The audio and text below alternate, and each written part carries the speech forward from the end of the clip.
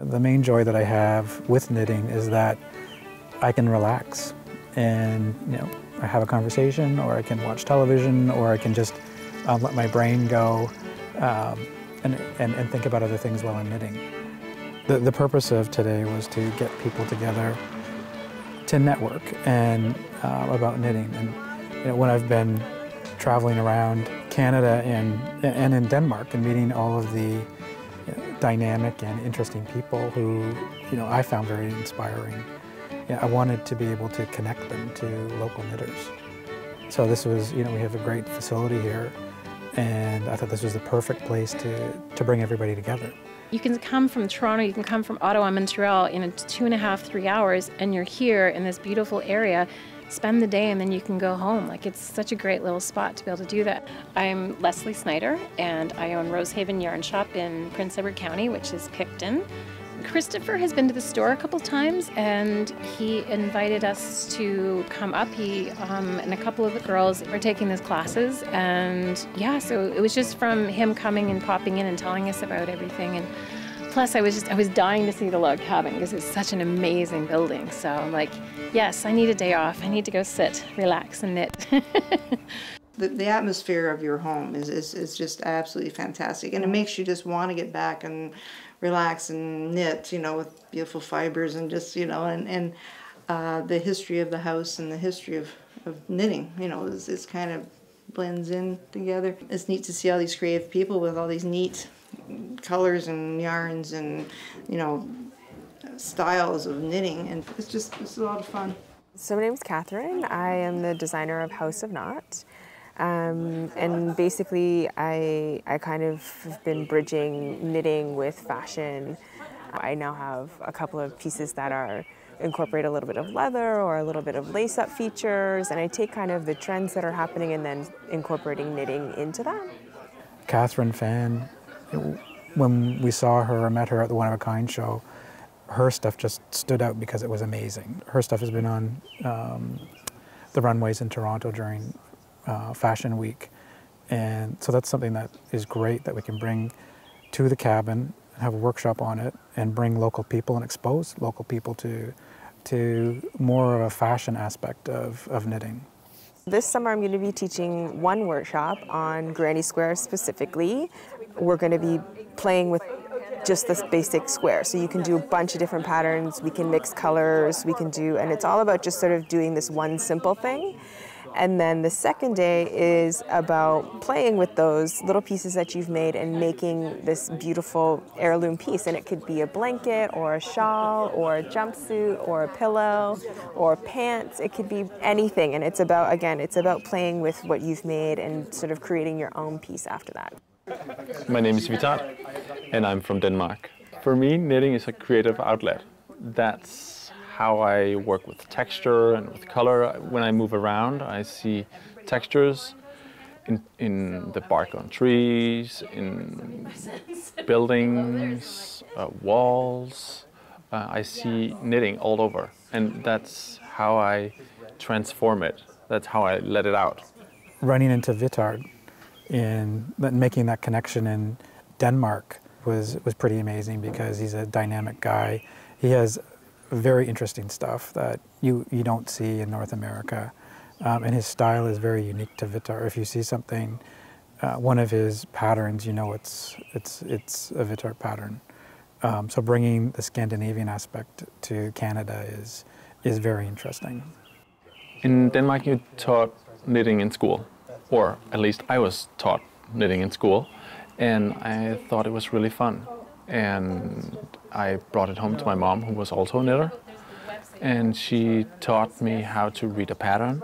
And so I just thought it was fun, and I just continued and continued and continued. And I design patterns for myself, for brands, for magazines, and I teach and give lectures on knitting and knitting tradition all over the world. The workshops I'm teaching here at this event are mainly based on the tradition. I'm teaching a stranded colorwork class. I'm teaching Scandinavian traditional sweater class, and then I'm teaching a stash busting class at this event, because which knitter doesn't have a lot of yarn at home in a cupboard and in a basket hiding somewhere that they want to use for something. So today was all about introducing the workshops to people within Prince Edward County in Toronto, and to tell them what the workshops are all about, and then also to network and give an opportunity for the workshop leads to talk about what they're into.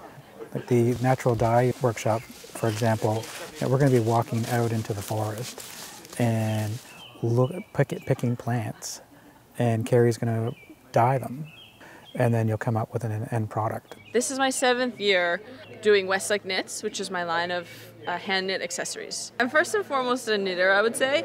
I learned when I was really young. My grandma taught me how to knit. I have a little garden plot in my backyard in Toronto where I grow a lot of dye plants. I also do some foraging, and then use some that come dried and powdered to dye natural fabric. I will be teaching 2 workshops here. One will be on indigo dyeing, because indigo kind of has its own special process of dyeing. We'll explore that. We'll do some shibori dyeing, and we'll also be doing some dyeing some yarn in the indigo vat. And then for the other workshop, which is going to be on the Saturday, it's going to be more general. We'll be just talking about all the other types of dye plants that you can use. My name is Vincent de Poivre, and I moved in Canada 5 years ago. I'm originally from France, and I completely fell in love with Canada when I came in summer vacation. Christopher, who invited me, he sent me an email, and because I follow him on Instagram and I love what he's doing, and I love the spot. It's in the wood, in the cabin, like that. And no, of course, it's a good idea, and there is a very nice atmosphere, and no, it's fun. I can't wait for more events like that, for sure. Yeah. Yeah, my interest in knitting started when I was about 6, and watching my grandmother knit. But I wasn't allowed to knit because I was a guy, and guys don't knit. We play hockey, and so I didn't pursue that. And then it wasn't until I was an adult and I saw other guys knitting, that I decided this is something I want to do. There's a lot more men knitting today than there has been, and there's a lot more male knitters who are knitting in public, which you didn't see happen before. So that's exciting as well. And you just see more guys who are contacting me and wanting to know, either wanting me to teach them how to knit or to get guys together to knit. So there's been a huge camaraderie in that respect. I also love people, and so bringing people together in workshops like this really excite me. My name is Eric Lutz. I'm a knitter from Toronto. I also publish a men's knitting magazine called RIP. I think it's a great event. I think that the space is outstanding. It makes me want to live here forever and do nothing but knit. It's peaceful, it's quiet. I think the instructors are going to be amazing. And knitting in the country, who doesn't want that? Well, I'm Carla. I'm from A Needle Pulling Thread magazine. And later I started quiltsocial.com and knitmuch.com. Like the whole setting is so brings you back to a time where if you wanted socks, you couldn't go to either online or the store. You had to actually make it yourself, right? Or go to the knitter down the road that actually knits scarves or knits socks for everybody, right? So that sort of thing. So it really brings you back to that. To that era where you can imagine there's no indoor plumbing, and you can imagine there's no water, and you can imagine that people are actually working with their hands. And they're shearing the sheep, and I got the fleece from Joe, who's down the street, or whatever. So you can really feel that here. So that's sort of the setting that is really perfect for knitters. Would I come back? Oh yes. Are you inviting me next year?